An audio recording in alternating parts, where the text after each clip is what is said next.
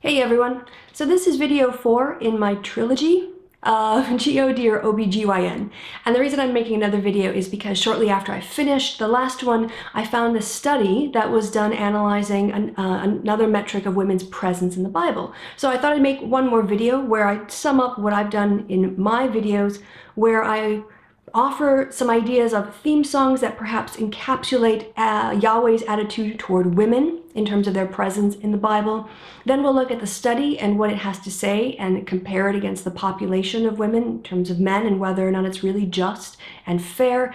And then finally, I have a theme song that women should be singing to Yahweh. Let's get going. In my 3 videos, I focused on the interaction of women in the Bible with men and also with God, and what I found were the following. We saw in my video series that Adam gets more dialogue in the story of Genesis, just leading up to the fall and including the fall, than all the women characters do in the first 5 books of the Bible. When Yahweh does talk to women, he either has contempt for them, he corrects them, or he only deals with them in terms of their reproduction and their babies. And finally, when Yahweh performs a miracle, I can't find a single instance where Yahweh does a miracle for a woman that doesn't involve either her uterus or her offspring. Given this, I was thinking what could kind of summarize Yahweh's attitude toward women as we find evidence for in the Bible. And I have 3 options. Maybe you guys can think of some more, but here are my proposed 3 theme songs that represent what Yahweh has to say to women. Because of copyright and fair use, I don't want to use somebody else's clips, but apparently it's okay to do your own rendition of other people's music. So I'm gonna do the songs for you, and you guys can choose which one you like the best in terms of theme song. Shut up, just shut up, shut up, shut up, just shut up, shut up. Don't speak, I know what you're thinking, and I don't need your reasons. Don't tell me 'cause it hurts. Move, bitch, get out the way. Get out the way, bitch, get out the way. Move, bitch, get out the way. Get out the way, bitch, get out the way. So in terms of the study that I found just after my series ended, it was one that looked at the percentage of spoken words that women have in the Bible. So we talked about the number of words, and before I give the numbers, I'm gonna let you bet. So your options are, of all the spoken dialogue in the Bible, do women get, as a percentage, 5%, 3.2%, 1.1%, or 0.7%. Place your bets now. Reverend Lindsay Hardin Freeman led a 3-year study using the Bible's New Revised Standard Edition, or version, to count every single word spoken by females. Freeman was quoted in the article as saying, "We were stunned nobody had done this before." Let's just think about that. It's 2015. She started the study 3 years ago, so 2012, 2011. The texts have been around since, well, I guess Paul's letters started in 50 CE, so almost 2,000 years. And in almost 2,000 years, it never occurred to any of the literate men in Christendom or anywhere else to look at the number of words spoken by women. Why? Because they don't really pay attention to women in Christian theology, and women's roles and words aren't considered important in the theology.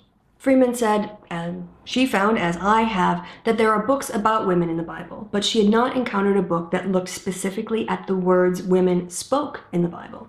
In terms of their findings, they found that women with the most spoken words in a single book, those can be found in Judith, and women in that book speak 2,689 words. Mary, the mother of Jesus, although the most important woman in the New Testament, is only credited with 191 words. Of the approximate 1.1 million words that are in the Christian Bible, the Hebrew and the Christian scriptures, women spoke a total of around 14,000, meaning that they clocked in at 1.1%. So if you said 1.1%, you win.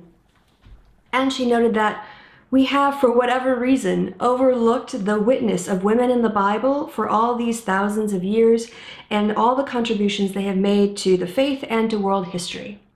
Yeah, that's right.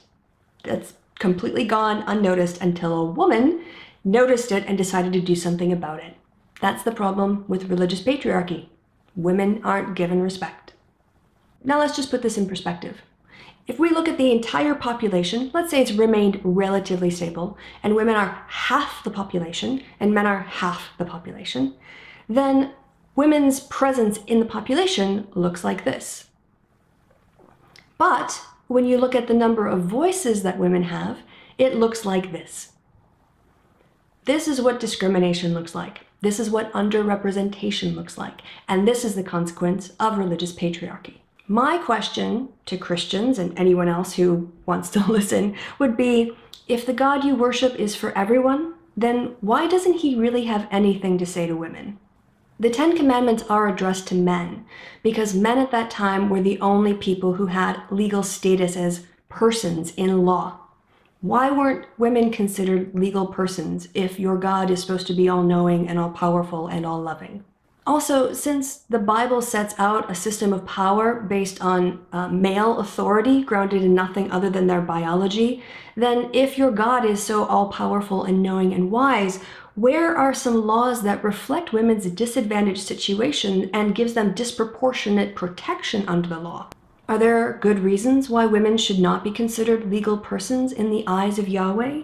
What about specific laws that end the practice of having concubines, multiple wives, or having sex with your slaves? Where are laws about rape that don't shame and blame the victim? Where are laws against domestic violence and child abuse? Where are the laws that give women the right to own property, or to sue people in court, or to obtain a divorce? And where does it have anywhere in the Bible Yahweh acknowledging the life-threatening risk that childbirth posed to women? And where are any protections, special protections for pregnant women? Basically, women are unimportant in the Bible. You know, if you're positing a supposedly all-knowing and moral God, and that all-knowing and moral God can't even be bothered to interact with half the population or speak to its concerns, you really have to question what kind of God you're worshiping. Too many believers today are willing to ignore this kind of sexism or make excuses for it by saying things like, well, a rape victim wouldn't be able to get married, so this is a form of protection for her. Or ignoring the fact that sex with 12 and 13-year-olds is something that would get you put in jail today, but they use moral relativism to say, oh, well, that was just how it was done in those days. If it was wrong, it was always wrong. Sex with a 13-year-old girl was always wrong. There is still a lot of work to be done on religious patriarchy, making it an issue that we confront theists with and ask them to do better than their biblical passages.